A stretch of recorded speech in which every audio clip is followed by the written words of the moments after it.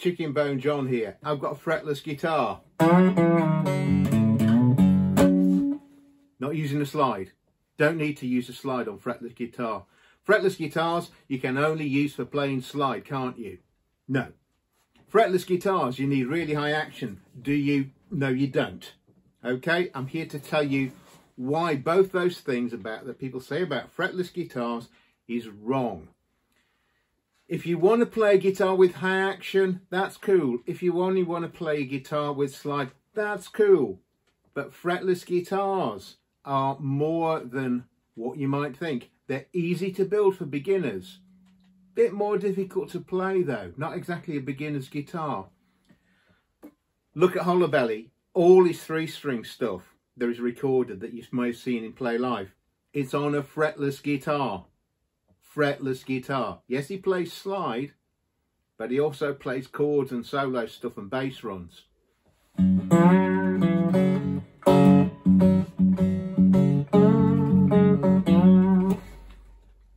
One of the things about playing a fretless guitar, you can mix it up with your slide as well, but there's a quite unique thing going on.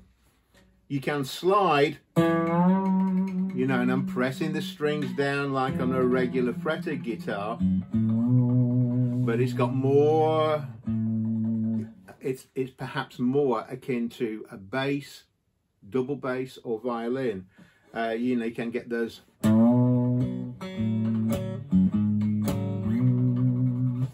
vibrato. With a regular guitar you tend to bend the notes across the frets, or sometimes do this sort of thing. With a slide you tend to move it up and down. With this I tend to use quite an exaggerated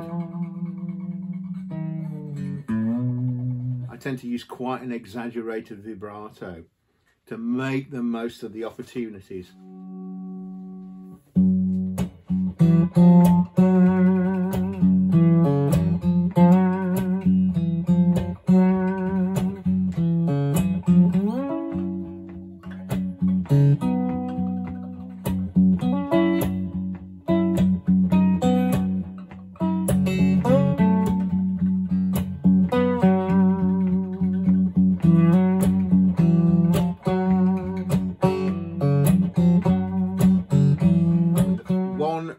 Difference you will notice with a fretless guitar, the notes will sound muted or muffled compared to a fretted guitar.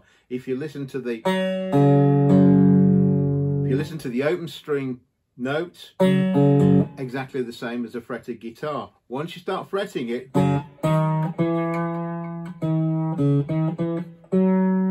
they're slightly more muted, because obviously your fingertips are softer than a metal fret, so it'll tend to dull the sound down a wee bit. Sometimes I'll actually, instead of playing the open note,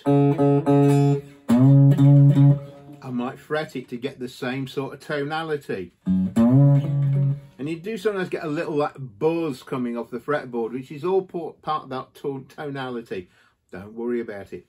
But for this, you do not want high action. You want it playable.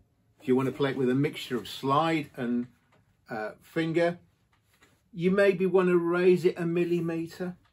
No more than that. You do not need high action. People will say, fretless guitar, that's just for slide. That is wrong. You can do much more with it. And it's this whole thing is getting the most out of the least gear. And this is one of the simplest instruments you can make. Fretless guitar. Okay, so there you go. I hope I might have convinced you that there's some mileage in exploring the fretless guitar. You know, you don't have to play it slide, you don't have to play with high action. It might stretch your playing a little bit. You need to be a bit more accurate, you know, just on this simple little blues riff with that sort of walking bass type thing. But you can slide into notes if you're not too certain, and then you can do other cool stuff, like, you know, it's a little jazz standard, Cannonball Adderley's Work Song. There's a fair bit of jumping around to do something like this. But it's another cool thing to explore with the guitar. As I say, the 3-string guitar is pretty minimal. You make it fretless, it's about as minimal as you can get it, but that doesn't necessarily mean it should limit what you can do with it musically. Okay, if it's upset you to hear what I've had to say about fretless guitars and slide, well, sorry about that, but you know, give it a go. Try something different. Stretch yourself a bit. Bye for now.